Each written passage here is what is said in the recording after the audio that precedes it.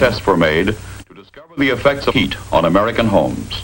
I am going to show you how protective measures can help guard your home against the heat effects. 3 identical miniature frame houses, each with varying exterior conditions. The house on the right, an eyesore.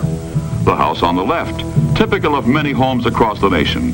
Heavily weathered dry wood in run-down condition. The house in the middle, in good condition. The exterior has been painted with good quality house paint. Light painted surfaces reflect heat, and the paint also protects the wood from weathering and moisture damage. Let's watch the test now.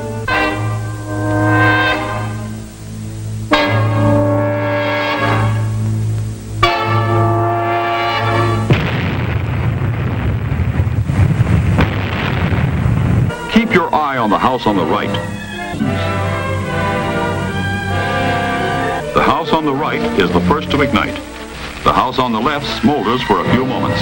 2 houses are a total loss, but the well-kept and painted house in the middle still stands. Which of these is your house? This one? Unpainted, run down, neglected. The house in the middle, cleaned up, painted up, and fixed up. Close examination revealed only a slight charring of the painted outer surface.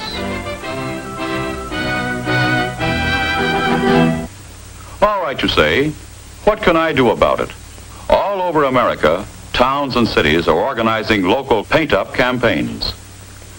Boy and Girl Scouts and school children of all ages are told how they can help. Do those long-delayed repair jobs now. Beauty, cleanliness, health, and safety are the 4 basic doctrines that protect our homes, our cities. You've seen the tests. You know the story. The dingy house on the left, the dirty and littered house on the right, or the clean white house in the middle. It is your choice. The reward may be survival.